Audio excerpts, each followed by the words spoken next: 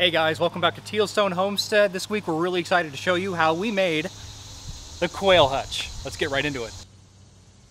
Okay, so problem right off the bat. None of this wood is pink and green.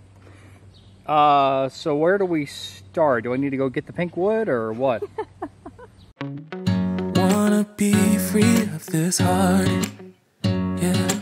Wanna feel your arms around me. I need you more, need you here, more than I would like to admit. Let's forget about tomorrow, yeah. Should I hide away forever? Should I close my eyes and never again hold you tight, call you mine, think about you every time I remember that it's over, yeah. Okay guys, so what we have right here is the very first side of the quail hutch. We decided to make the sides first and then kind of sandwich it with the middle pieces afterwards. But this area right here is where the tray's gonna go. Obviously it's gonna be like this though. It looks a little wobbly right now, but it'll even out. There's gonna be a wire bottom floor, and that is gonna be attached on the topmost parts of it. So we gotta get the other side done and then we will attach them together. Okay, we have both the side supports done now. Or I guess the whole side of the hutch, I guess. So here's what we have to do now. We have to drill through these, hopefully missing that original screw. And we have these longer pieces here that are going to be attached here. So I guess you guys can just see how we're going to be doing this. Yeah. You never break, you never lie, you never ever scared of the dark. So why am I the one who cries? I'm so afraid to be left behind. I think about you a lot. It's almost like I can't stop. Can't stop. Yeah, yeah.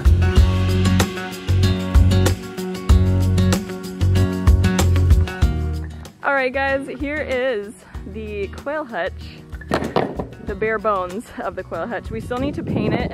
This is what I was talking about though. This part right here is where our trays are gonna slide in. We're gonna put a PVC coated wire bottom floor on this up here. Oh, that reminds me, babe. We actually need to put 2 supports in here, like going this way. So we need to do that still. I think one of our legs is slightly shorter, but when we put the casters on, we might be able to fix that wobbliness just from, You just can't find good like right there. But yeah, so it looks really good. We're so excited about it. If you are wondering, it is going to be 2 feet by 4 feet. Apparently it is per square foot. Yeah, apparently it is 1 square foot per quail, but we are going to try to give them a little bit more room than that. We're going to give them a dust bath in there too. So yeah, so now we are going to assemble our doors, and we're going to have 2 doors on each level, so 4 doors total. Okay, so we forgot several pieces last time we showed you this, but these front pieces right here, so our doors can fit in, and then also these supports down here so the trays actually have something to sit on. But yeah, so this is getting close to being done on the frame. So Jamison is currently getting in these braces, and that's going to help our legs just to stay nice and square over time. They're going to go on both the front and the back and the sides. We have them all over here just waiting. So you look very comfortable.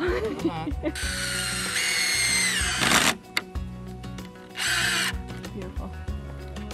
We are wheeling this into the shop so we can sand it down real quick at Tiffany's behest. And after that's done, we're going to paint it.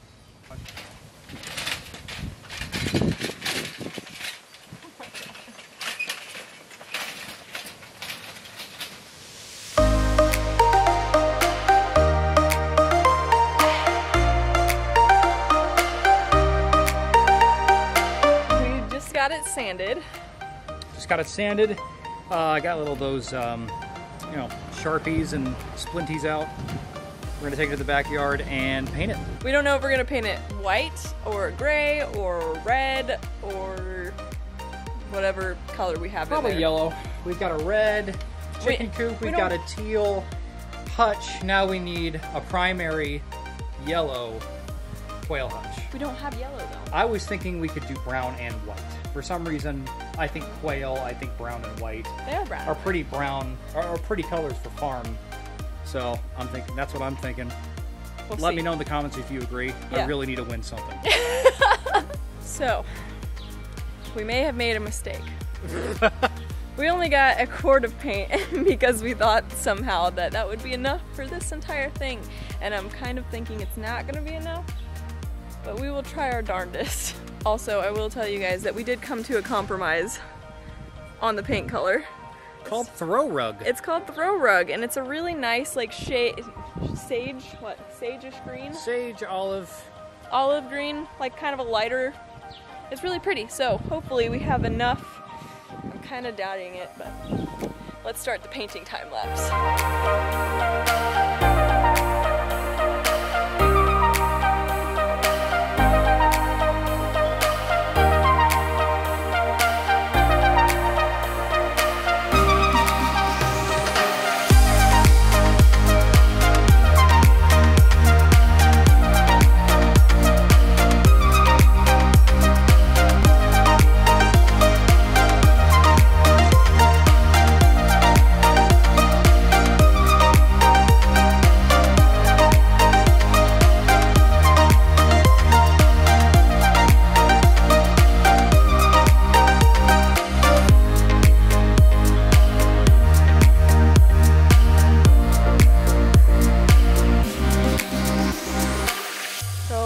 Quail are going to have literally the thickest, most luxurious hardware cloth I have ever seen. It's PVC coated, it's 14 gauge.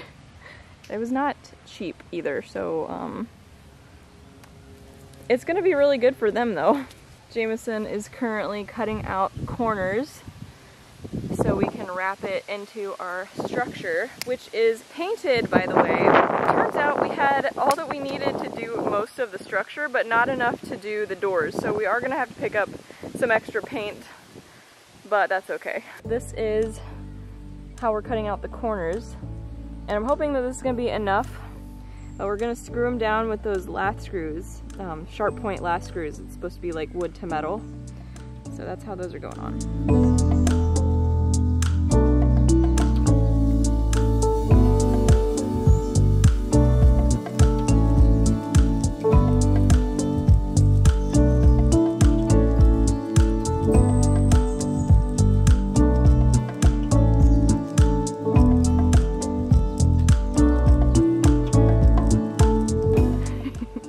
We have the first level completed. Well, actually, I guess that would be the second level?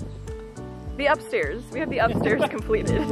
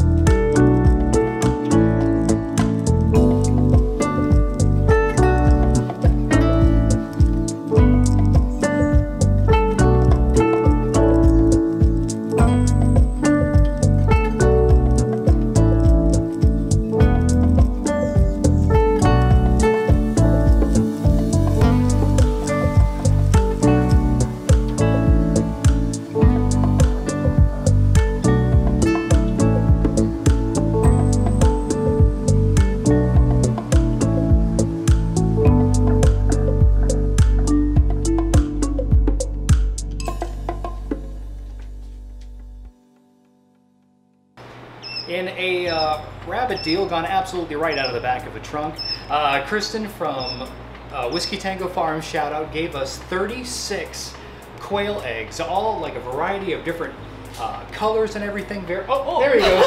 She did not know we were going to hatch them. She thought we were just going to eat them, but we had other plans because we had talked about quail a while ago and getting that set up, and what a better time to go ahead and get that started.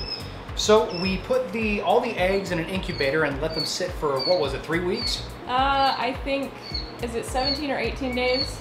17 or 18 days is like 2.5 weeks. Yeah.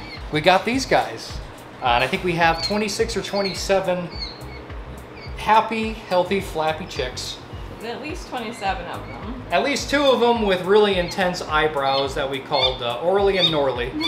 And I'm sure Tiff will put the meme right up there on my face.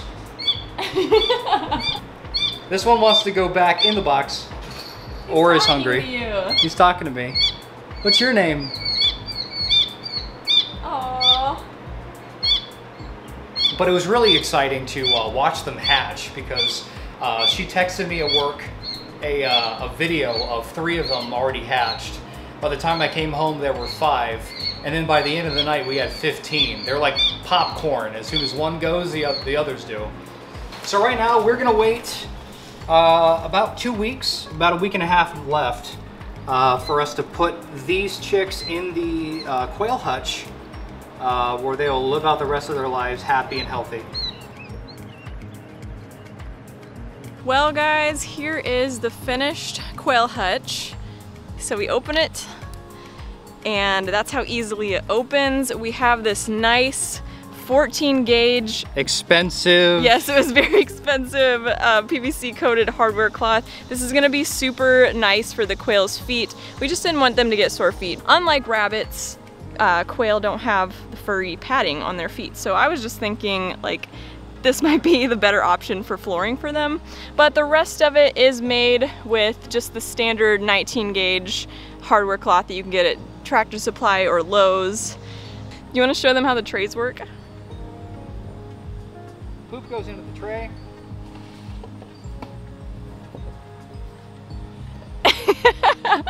We did end up putting hardware cloth in between here because I didn't want quail to be able to jump out. Well, you know, if I'm cleaning the top row, I don't want them to be able to jump out and fly away, because we did find out that quail can fly. There's a story behind that. We also have hardware cloth on the top here, obviously. The way that we put the hardware cloth on is, instead of, you know, staples and stuff like that, we use these lath screws, or however you say it, and we just screw them into the corners like that. We just figured, you know, instead of going the easy route with cheap staples, we could spend an enormous amount of money for these specialized They're screws. not that expensive. But also these lath screws, they didn't cost hardly anything because most of them were from a different project. They were recycled, so we saved money. We did put casters on the bottom of it, and I think we said we were gonna do that, so it's easy to roll around. These are actually, I was worried that they were gonna be too small. They're actually really, really good. It rolls really easily. We rolled it out here into the yard just to film for you guys because it's prettier out here. Overall, we're really happy with how it turned out. And honestly, I feel like this would make like a really good like rabbit hutch. And I told Jamison that. I'm like, if quail don't work out, this would be so nice for rabbits. I mean, it is 16 inches high. I know they say that quail don't, you're not supposed to give quail a very high roof. Because they do jump and they'll hit their head on the ceiling if they get frightened or whatever. So we didn't want to give them a very high roof. So honestly, this is like the perfect like grow out cage for rabbits. So in case quail don't work out, which I think is very unlikely, then we could definitely put rabbits in here.